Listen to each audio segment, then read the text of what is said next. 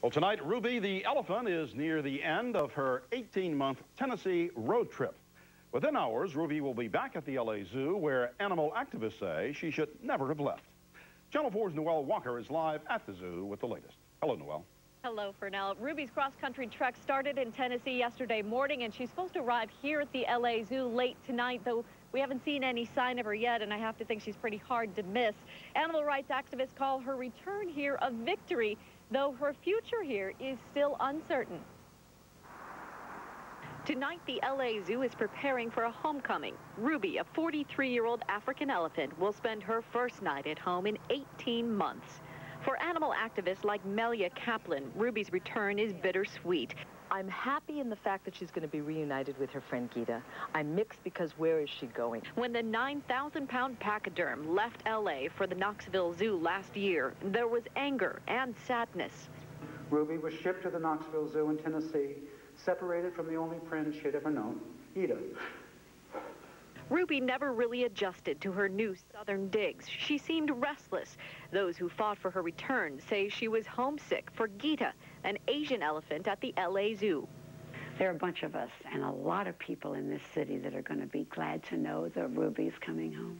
But will she stay in LA? The zoo has left the door open to move her again. As it creates a new Asian elephant exhibit, Ruby, an African elephant, could be the odd elephant out. The AZA has this idea that they want Asians together and Africans together, which maybe an ideal world would be great. But, you know, I have a lot of friends of mine from other countries. We get along just fine. Now, animal rights activists say the LA Zoo is really their second choice home for Ruby. They'd like to see her go to a sanctuary. The LA Zoo is expected to hold a press conference tomorrow afternoon, so stay tuned. Live in Griffith Park, Noelle Walker, Channel 4 News. And Ruby the elephant, remember her? Well, she is hours away from returning back home to the LA Zoo. Well, Ruby the elephant is on her way back home to the Los Angeles Zoo. Now, you may remember Ruby. She moved from Los Angeles to a zoo in Knoxville, Tennessee. Animal rights activists criticized the move. They said Ruby would miss her longtime companion, another elephant named Gita. Keepers say Ruby had a hard time adjusting to the new surroundings in Tennessee, so they're bringing her home. Ruby left Knoxville on Friday. She's due back in L.A. tomorrow. Now, Team 4 reports the ongoing battle over Ruby the elephant. She's back at the LA Zoo right now tonight, but many activists would like her to be moved again to an elephant sanctuary. In fact, many animal activists say the LA Zoo should allow all its elephants to be moved to sanctuaries because they claim life in that zoo just isn't healthy for those highly socialized animals. Channel 4's Doug Kriegel looked into their claims, and here's the story. I'll go this way. I need to get the keepers in. This home video taken at the San Francisco Zoo is the last living look at Callie the elephant before she was euthanized because of ill health. That makes 2 elephants who died here this year. Now, San Francisco Zoo is shutting down its elephant exhibit because of public pressure. Put your trunk up, Fatso. The remaining San Francisco elephants will be sent to this sanctuary in Northern California. Now the manager at the Detroit Zoo wants to send his elephants here because he says they will live longer, healthier lives in this kind of setting. Here in LA, activists say the zoo should close its elephant exhibit. The zoo says no chance. But there have been a series of elephant problems here over the past 20 years. The death of Hannibal and others were flashpoints. Former zoo employees claim that elephants were abused routinely. Gary Kuhn, former veterinarian at the LA Zoo, says bull hooks and electric shocks were used to discipline elephants. This is a very heavy-duty dose of electricity, and it was used to basically electrocute the elephants short of killing them. In other words, to apply torture. People who worked at the zoo say they reported the cruelty to management. And I know that there were keepers that did go to the director at that time and complain about the abuse, but that was the norm for zoos at that time, how to handle their elephants. The LA Zoo has rejected charges of abuse in the past, but there's now a new management team here, and they have inherited some difficult situations. For example, the only elephant on display most days is Billy. Elephants crave company, but Billy is all alone, and elephant handlers claim that rocking back and forth motion is a sign that he is unhappy. I think that Billy's exhibiting a lot of stereotypic behaviors. that are unhealthy, to say the least. Notice Ruby the elephant doing that same rocking motion after she was shipped to Knoxville from L.A. and couldn't be integrated into the herd at that zoo. Still, another problem at L.A. Zoo involves the small temporary area where the two females, Gita and Tara, are kept, in the back, away from the public. The L.A. Zoo hoped to house its elephants in a brand new pachyderm forest exhibit as part of a $100 million makeover approved by the voters in a bond issue. But the zoo's construction project is running 2 years late. It's unclear when the new elephant exhibit will actually be ready. The zoo is declining to be interviewed.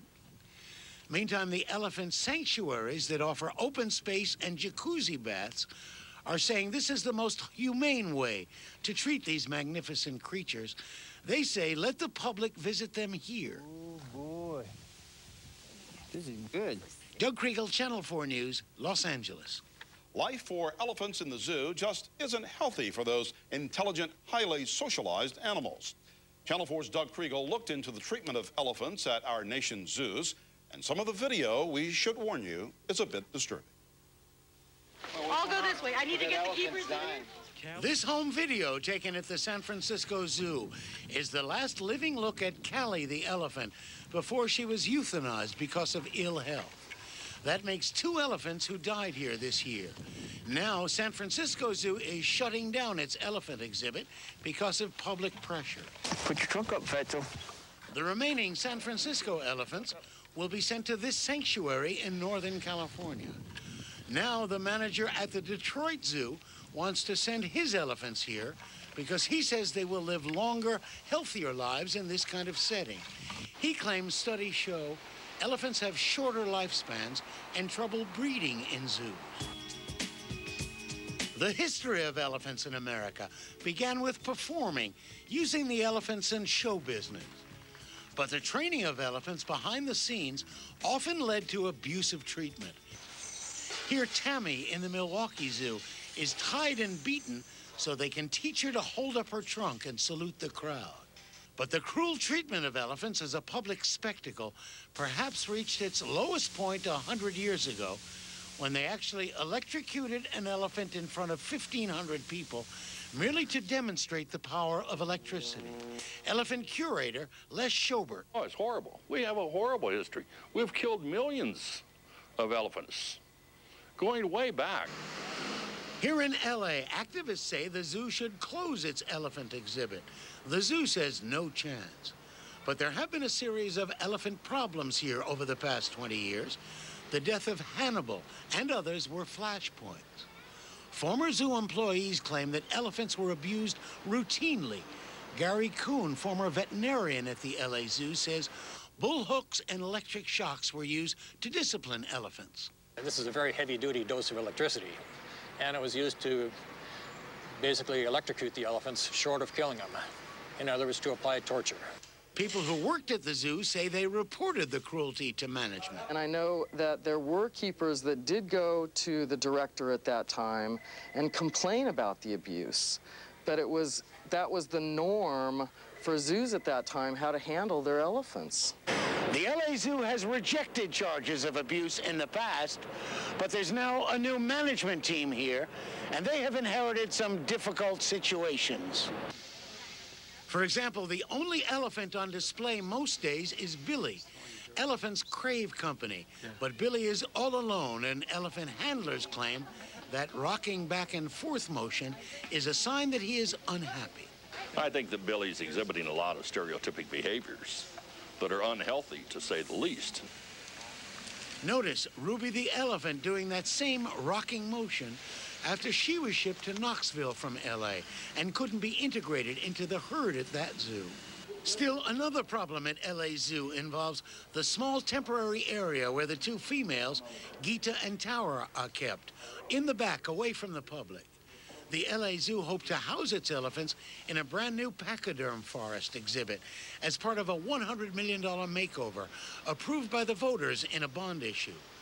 But the zoo's construction project is running 2 years late. It's unclear when the new elephant exhibit will actually be ready. The zoo is declining to be interviewed. Meantime, the elephant sanctuaries that offer open space and jacuzzi baths are saying this is the most humane way to treat these magnificent creatures. They say let the public visit them here. Oh, boy. This is good. Doug Kriegel, Channel 4 News, Los Angeles.